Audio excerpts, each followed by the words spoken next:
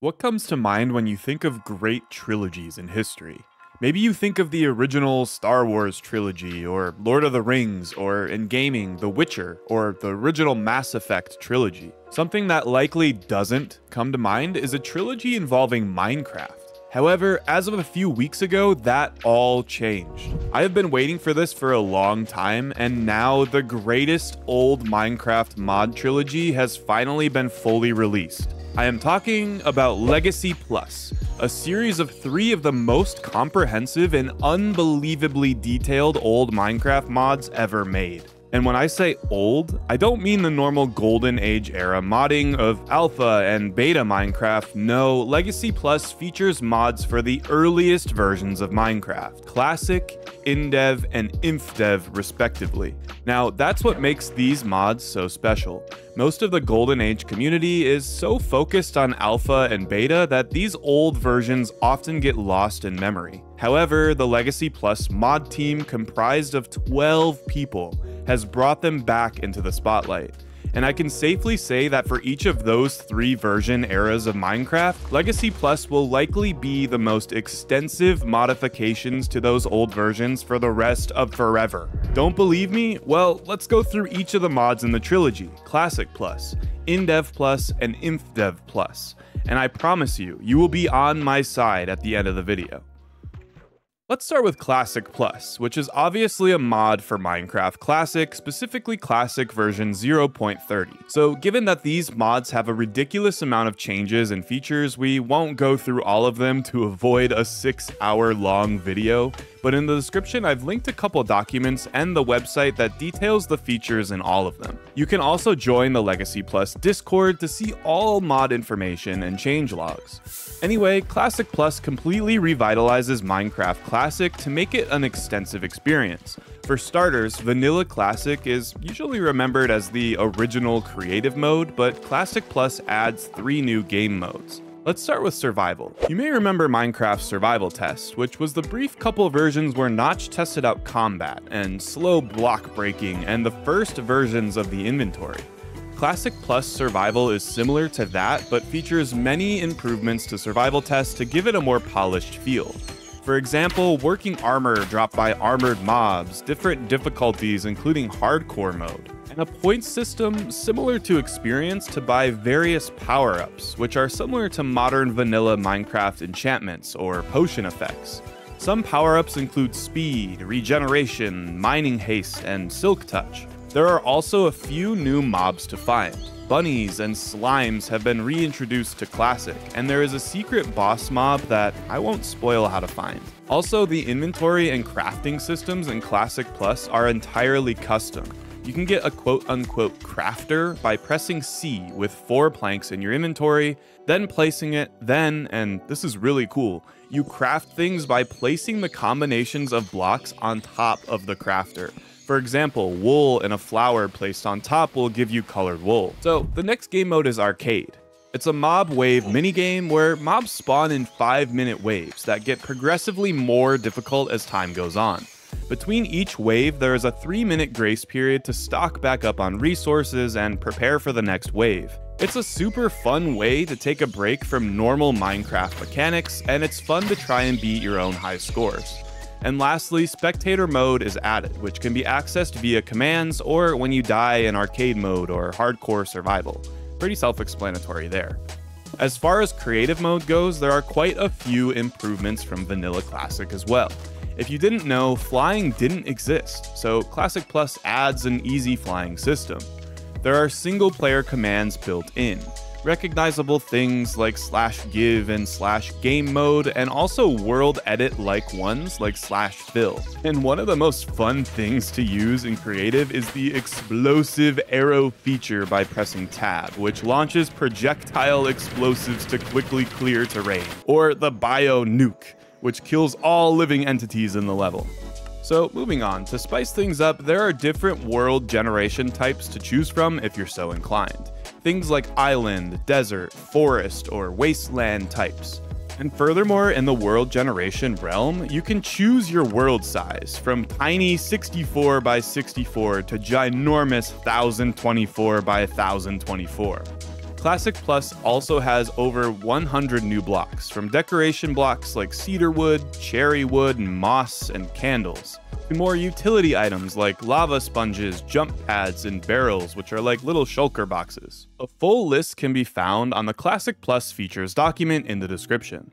The final thing I'll talk about is the changes to Classic multiplayer. Vanilla Classic 0.30 multiplayer exists and works to this day, but from a server-side perspective is extremely limited and basic. Classic Plus adds many commands we take for granted today back into the game, and also features survival multiplayer functionality.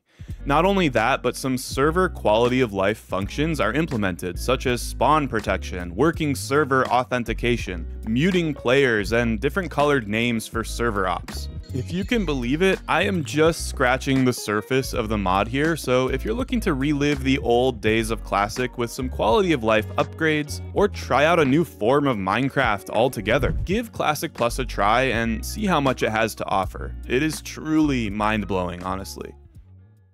If you thought Classic Plus looks crazy and extensive, buckle in for Indev Plus, the second installment of the trilogy. Get ready for the destruction of boring vanilla Minecraft Steve, because at the beginning you create a character, and your character determines a few things about how the game will go. You can choose game rule type things like keep inventory and difficulty. Each character can have their own custom skin, up to 5 characters in total. Now, characters keep their progress and inventories across the game, so if you have 2 worlds with 1 character, you can switch between them, bringing all items over to the other world. It's important to note though that this only works if the second world matches the rules you set for the character, so if you have a creative only character, they cannot join a survival world. This is a super neat way to spice things up, as say you need some wood in a desert dominated world, you can transfer materials that way, or create any number of rules and restrictions for yourself for fun. And similar to Classic Plus, Indev Plus features 3 game modes: Creative, Survival, and Hardcore, all of which are self-explanatory. As far as world type goes, the mod expands on it drastically from Classic Plus, featuring an extensive world type list, with subsequent world themes to go along with it. So like a floating world type combined with a Shroomland theme gives floating mushroom islands, for example. Super fun to mess around with the combinations. There are 30-day-long season cycles, each with their own unique features, weather, and environmental factors. For example, in winter, crop growing times are longer and days are shorter. Each season has its own custom weather added as well. Summer is the only time you can experience a thunderstorm. In autumn, there is wind, which causes really cool effects, like blowing projectiles and dropped items around. Winter has a foggy effect that reduces visibility, making the season even more difficult to endure. Rain can happen in spring as well as summer and autumn, but obviously winter means snow. And also, there are custom weather changes depending on the world type. So there are sandstorms in desert worlds, ashfall in blood rain and hell worlds, which blood rain is crazy, by the way. It damages the player and all passive mobs unless you have a special ring equipped to protect yourself from it. So let's talk about some of the things that make Indev Plus incredibly difficult, because my gosh, unless you tailor it specifically to be easy, it is difficult. Throughout the game, assuming you aren't on peaceful mode, there is a 10% chance for a blood moon to occur at night. During a blood moon, mob spawn rates are increased. More of those mobs will be armored, and literal giants will spawn. Which, yeah, if you didn't know, giants, or zombie models scaled up times 100, were actually in the vanilla game for a very long time. They were obviously never implemented, but you could spawn them in with commands. Indev Plus brings giants into the game during these blood moons. They are tough, but if you manage to defeat one, you can get adminium, which is the most powerful custom resource in the game, required for all late game items. Which, speaking of custom resources, there are dozens of new blocks, items, and tools. Like literally over 100 new things. From charms to new weapon types to new ore to quivers. Some are modern Minecraft things brought back into Indev. We don't have nearly enough time to go through all of them, but I'll show off some of the notable ones. Firstly, cogs, aka the original redstone notch created way back when, are made fully functional.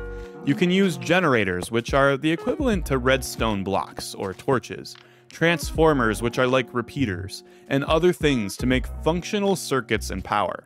The cool thing is too, cogs can work vertically, so no need to make those wonky looking redstone builds to get power upward, cogs just do it automatically. There are two new ores in the game. One is emerald, which doesn't function as normal emeralds in today's Minecraft. It is used to create tools and armor that are in between iron and diamond tier in terms of durability, with the catch that emerald is required to mine diamonds, not iron.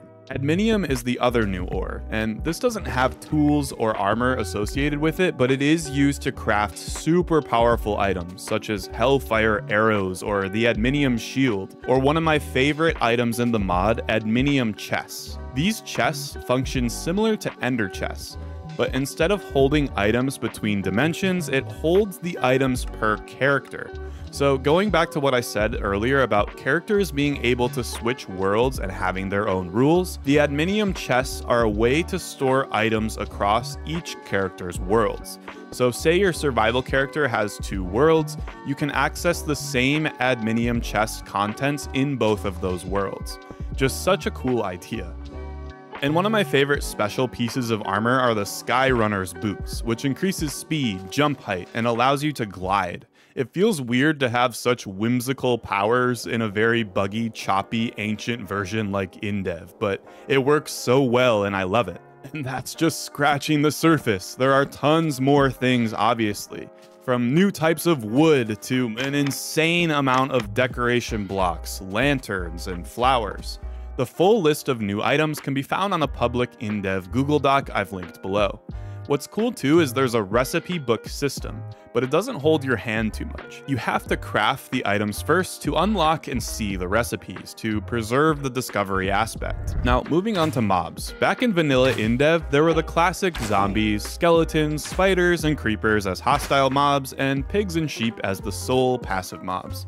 Indev Plus adds so many new mobs, like bringing cows back into this version. It also adds ducks, which are just so cute. There are tons of world type specific mobs, like in the desert world type, there are antlions and mummies, which are like modern Minecraft husks.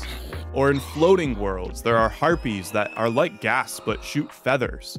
These harpy feathers can be used to make the Skyrunner boots I mentioned a bit ago. The seas come to life with the addition of fish and jellyfish, which sting the player if you touch them. There are a few more new mobs that I'll leave you to discover for yourself. And speaking of discovering for yourself, there are 50 achievements and 34 difficult challenges to complete, each with their own requirements and twists. What's cool about them is they serve as almost a pseudo-tutorial, teaching you things about the mod as you progress.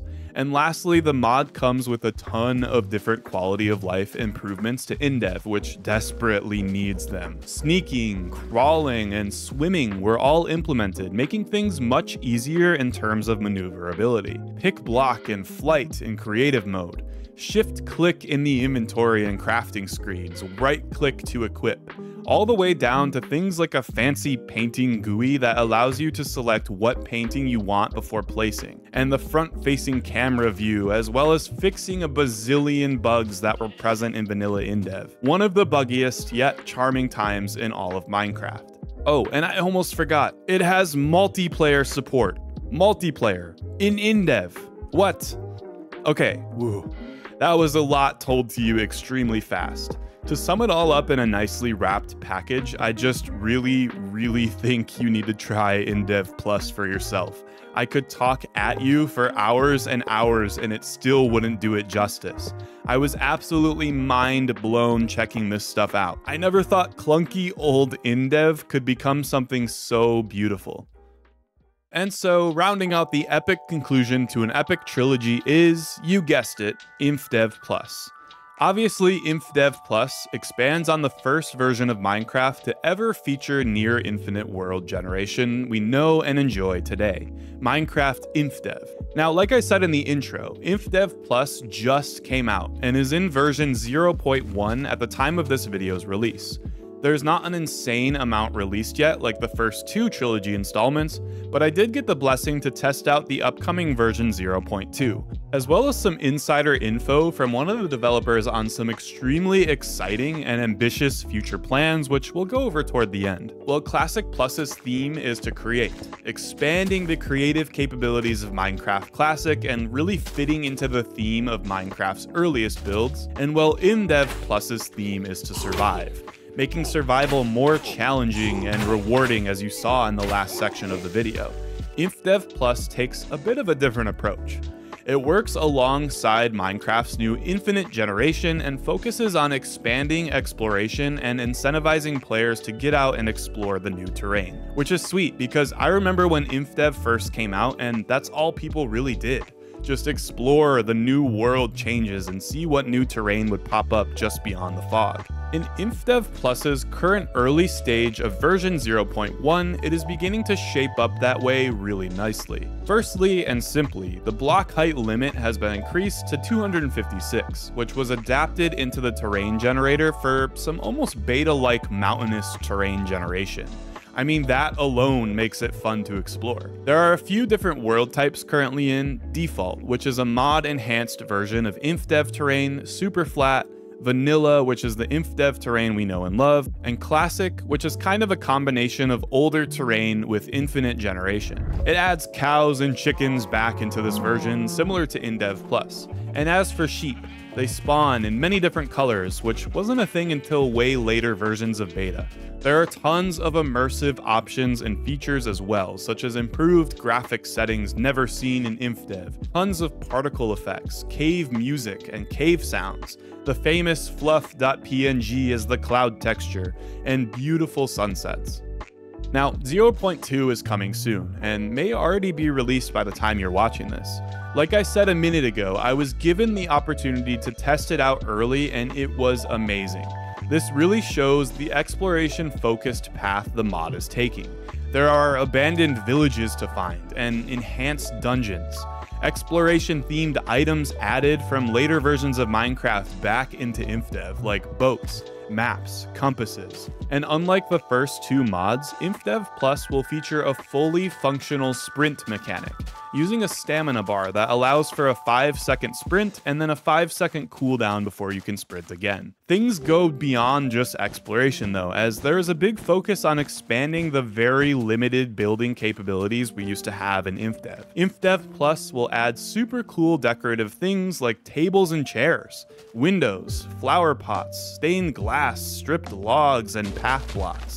And that's not even close to all. A full roadmap can be found in the Legacy Plus Discord server with all the upcoming features. And in the future past version 0.2, there will be an insane amount of things coming up, like 2 brand new dimensions, which are inspired by the Nether and Aether, each with their own unique items, dungeons, and mobs. Biomes will also be added, also with extra new blocks and dungeons. So many cool things are coming, so again, please follow this mod if you're interested. There's a huge team working on it, and they are pumping out updates so insanely fast, so hold on to your pants. And if you didn't know this about me, Infdev was actually the first Minecraft version I ever played back in the day. So to see a team of mod developers taking the time to polish it and give it tons of love is very special to me.